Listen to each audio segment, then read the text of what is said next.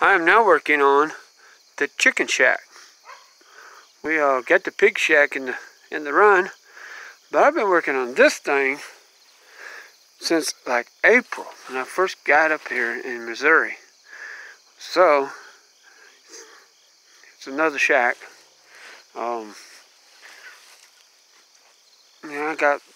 We made the mistake of stacking the sheet metal in the weather, and so now we have a black roof, except for that one piece that was on top. But it's not nearly as square as I would like for it to be, but it is a chicken shack. So I'm not really concerned about it. If you look down the rafter tails, it looks pretty square, but if you look across the peak, yeah, it's another story. It's not terribly out of square, but it is out of square. But what I gotta do now is rafter this other side over here. I put some of this bubble wrap insulation up here. I had another use for it at one time, but I put it up here because what I wanted to do is it should reflect a lot of the heat out of the chicken shack. We're going to run a roost on this side and this side, and set a table on this end for nesting boxes. And yeah, I got to build a door, but it's going to be a nice wide door, so yeah, do that. But I got to get the rafters in there.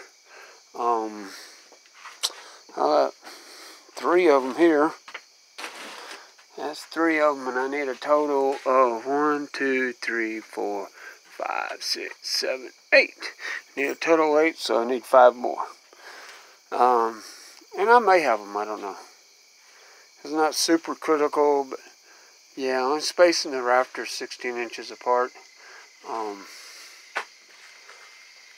It's not so much that it's necessary, it's just feels right. I built this thing with pallets.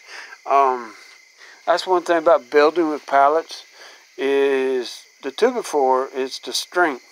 So you stand the pallets on end, and that gives you, if you go 3 pallets, that's 120 inches, so it's about 10 by 10.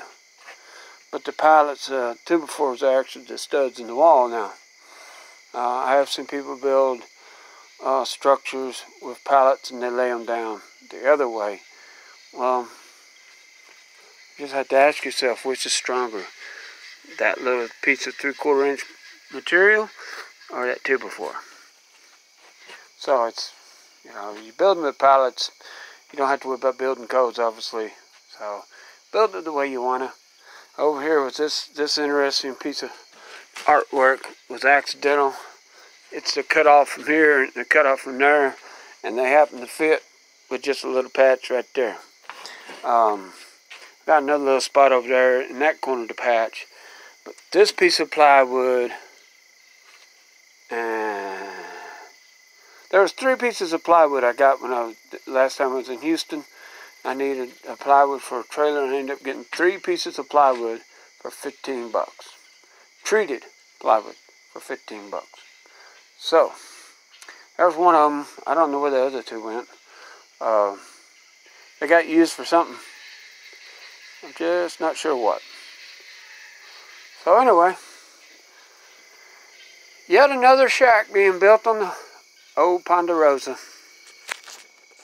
Peace, guys.